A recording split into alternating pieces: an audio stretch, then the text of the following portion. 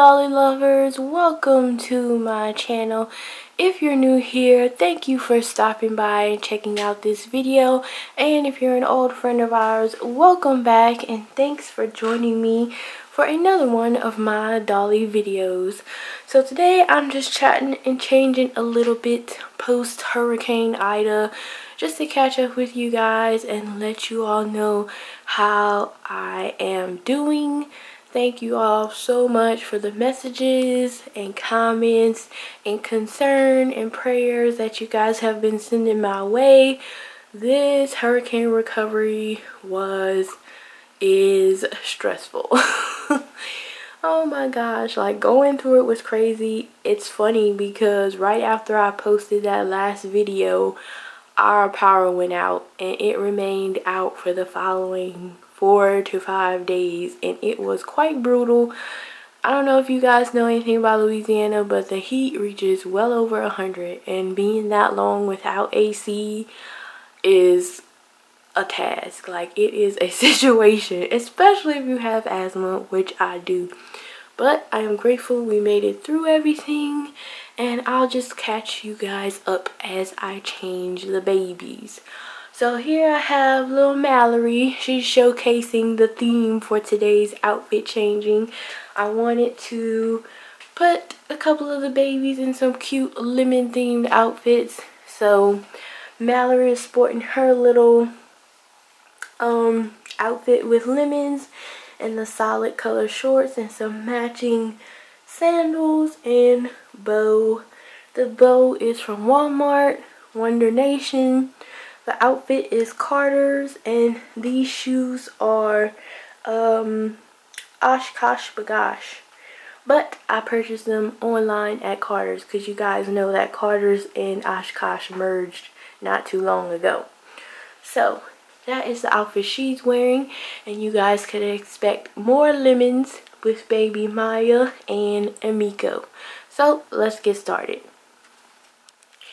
Alright friends, so I'm going to start off by changing baby Maya first, and you guys have already seen the theme that we're going with today, my little lemon stuff. I hadn't realized just how much matching outfits I have until I started digging through and trying to coordinate outfits for at least 2 of the babies at a time. So I'm going with the lemon theme today, and while I do this, I will chat about my post-hurricane situation. For the most part, everything turned out fine for us, and I am forever grateful. So thank you guys to everyone who reached out in concern, wondering how we made out after the storm. Today is Tuesday, September 7th when I'm filming this, and for the most part we are back to some form of normalcy. Now we're just in the phase of recovery, like getting things repaired or getting, contacting insurance and stuff like that. So for the most part, we didn't have any flood damage, so I am grateful for that. But there was a lot of wind damage, uprooted trees in the yard that definitely pose a hazard and a risk, and a lot of damage inside to electrical components like equipment in the house, like the refrigerator's out, stuff like that, outlets not working, and the biggest concern is our computers and stuff, because currently me and Reborn Daddy work from home, so that is a major issue, of course. But I'm praying everything works out with our insurance and the adjuster comes and examines everything, and we'll be on our way to getting things fixed. But for the most part, I am just grateful our electricity is back. We are safe. No life-threatening type of damage, so I'm happy about that. So once again, thank you guys for checking in on me. It's been a while for me to get back to everyone because of the power outage, and our internet is kind of so-so. Sometimes it works, sometimes it doesn't. So I'll be slow in responding to things. But yeah, I am pretty glad that that is over for now, and we're just in, like I say, recovery phase. So thank you guys. I really appreciate all the love and the messages. So I'm just combing Maya's little bit of combination hair there. It looks so realistic with the painted hair. Really love it. I'll put her little bow on. So yeah, everything is going as you would expect it after a hurricane. But I have definitely more blessings to count than anything. My workplace did undergo quite a bit of damage. So we will be working from home, I presume, because the building is not safe to be entered and worked in. So that will probably be some time before I can actually be working back at the office again. So yeah, I actually prefer working from home, so I am not mad at that. It definitely saves me gas because finding gas lately has been completely insane. Like, everybody went off the deep end, buying up all the gas, buying up all the groceries. It's just been a madhouse everywhere in southern Louisiana. So I can't wait till things get back to some type of normal. But in the meantime, I have just been calming my nerves by dressing the babies, snuggling on them, taking pictures when I can, and that sort of thing. Not sure when this video is going to go up, because like I said, the internet isn't exactly reliable right now. But I thought I would film it anyway since I picked out these cute outfits.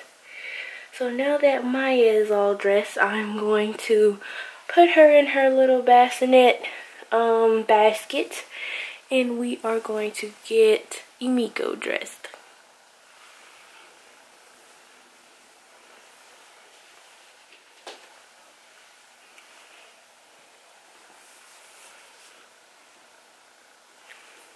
So here baby girl Emiko is. I am going to have to do a size comparison update for you guys just so you can get an idea of how big and chunky she is. Even though she wears newborn size clothes, she is quite the chunker compared to the other babies in my collection. So yeah, I will have to do that video. But while we're here, let's talk about the situation that's going on in the reborn doll community right now. And it is like, what I've been seeing is talk about the price of reborns and the supply and demand of reborns right now, and mainly the supplies that it takes to create reborn dolls. It has been quite the frenzy. The manufacturer of Genesis Heat Set Paints put out their notice that their current supplies are dwindling, and basically once it's out, it's out. Like, currently there is no way of obtaining the supplies it takes to manufacture the paints. And of course that is concerning to a lot of reborn doll artists and collectors. And it's crazy because I'm low-key kind of disappointed, because I've always wanted to learn how to create reborn dolls, and I have been putting it off. Well, now it's definitely going to be put off even more so, possibly, because of this supply shortage. However, the other side of the coin is that some artists are willing to switch to air dry paints and some aren't. And I can understand, like, you've worked for years and years to perfect this craft with this particular medium, and now you have to kind of switch up if you plan on continuing your business. And that is pretty stressful. I could imagine that being super stressful, especially with no real date in sight as far as when they're going to be able to continue making these paints.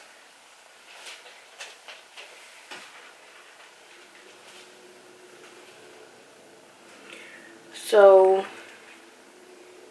I don't know how to feel about it. I could understand artists wanting to increase the price of their work because of this shortage, and it's crazy. It's just crazy all the way around. I do wonder how many artists are willing to switch to the air dry paints, because I don't really see too many successfully done air dry paint dolls. Or maybe they're out there and I just haven't seen them or don't know that they were made with air dry. I don't know. Leave a comment below if you have a reborn baby that's made with the air dry paints. I'm curious to know the longevity of them. I do know that Miss Cat Johnson, one of my favorite reborn doll artists, I actually have 3 dolls in my collection made by her. 3? No, 2. 2 dolls in my collection made by her. And she had 1 doll for sale made with air dry paints that she was letting go of. And I honestly could not even tell that it was made with air dry paints. The work looked exactly the same as I'd expect with her usual Genesis heat paint dolls. But I asked her about it, and what she told me was she'd had that doll in her collection for over a year at least, and she was able to tell that the quality of it like diminished a little bit from the time that she painted it up until now. Like, the colors weren't as vibrant.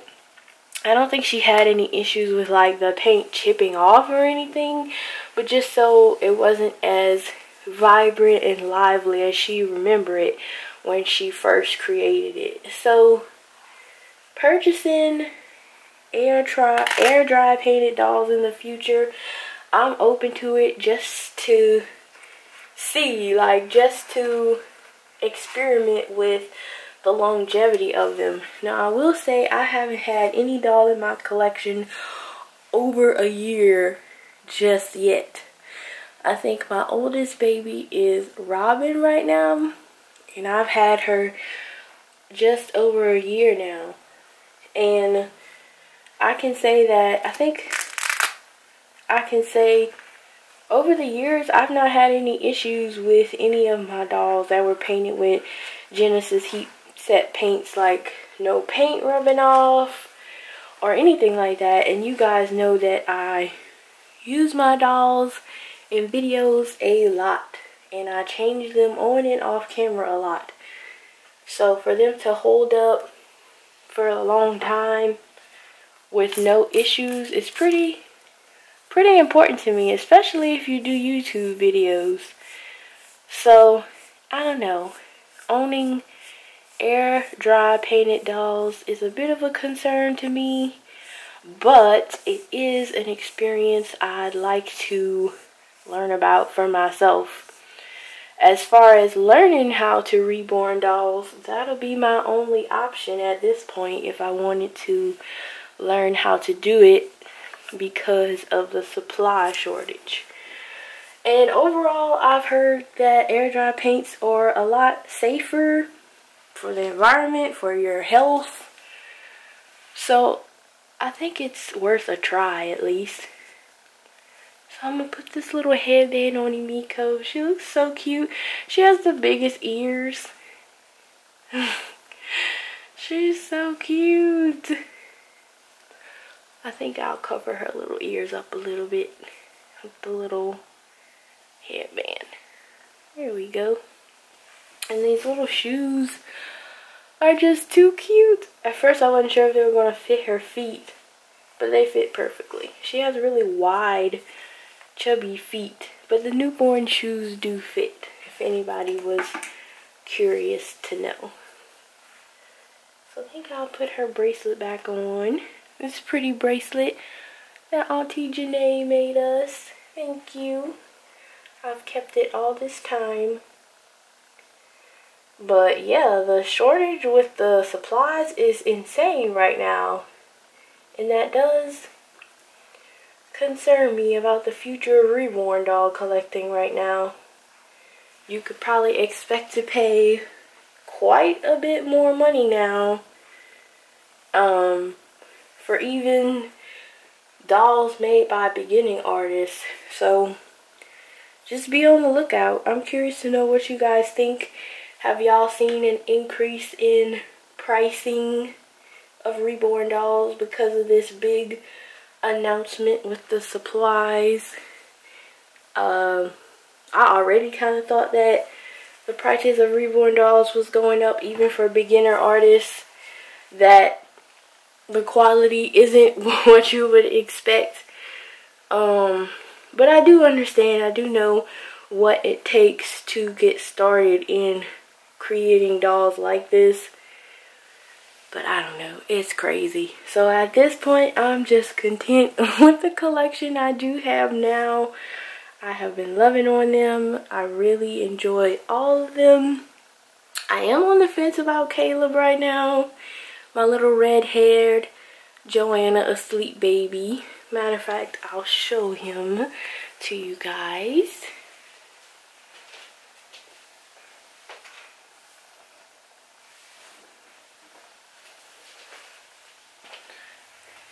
I welcomed Caleb to my collection not too long ago.